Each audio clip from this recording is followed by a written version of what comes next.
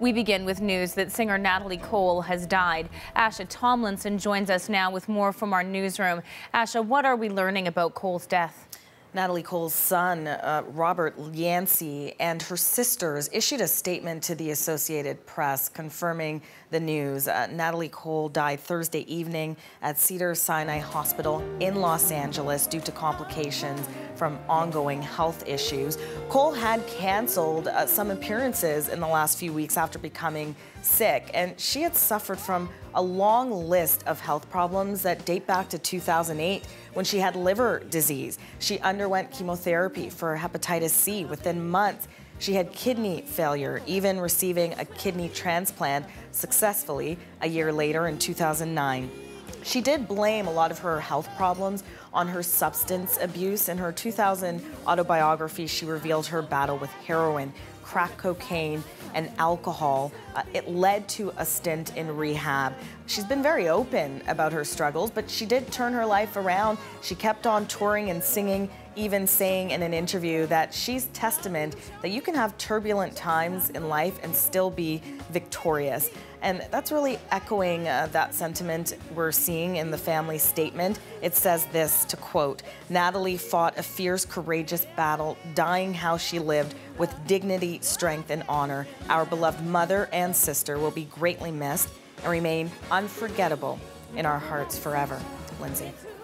Asha, that reference to unforgettable was about a turning point in her career and a performance, a record that really resonated with a lot of people. It really did, and the song Unforgettable was her biggest hit back in 1991. Many will remember it. It was a virtual duet with her legendary crooner father, Nat King Cole, a remake of his classic. Let's listen to Unforgettable. Unforgettable in every way,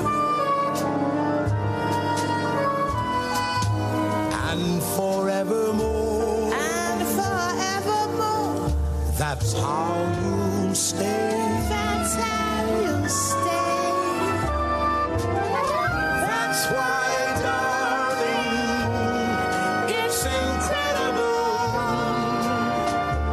that someone so unforgettable thinks that I am unforgettable too.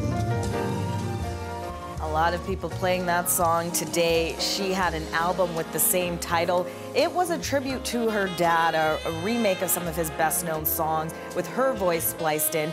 The album sold 14 million copies, won 6 Grammys, including Song of the Year. And in interviews after this project, Natalie Cole said that this was really closure for her. She cried a whole lot because it really took her back to the time when she would be singing duets with her dad at the tender age of 6. And this was her way of reconnecting because he died before her solo career was launched.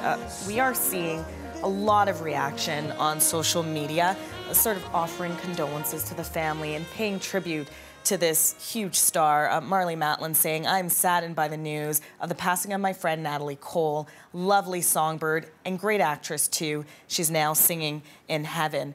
And this from Rosie O'Donnell, "We will miss her like crazy." And she posts a YouTube video of Natalie Cole singing that song live in Tokyo.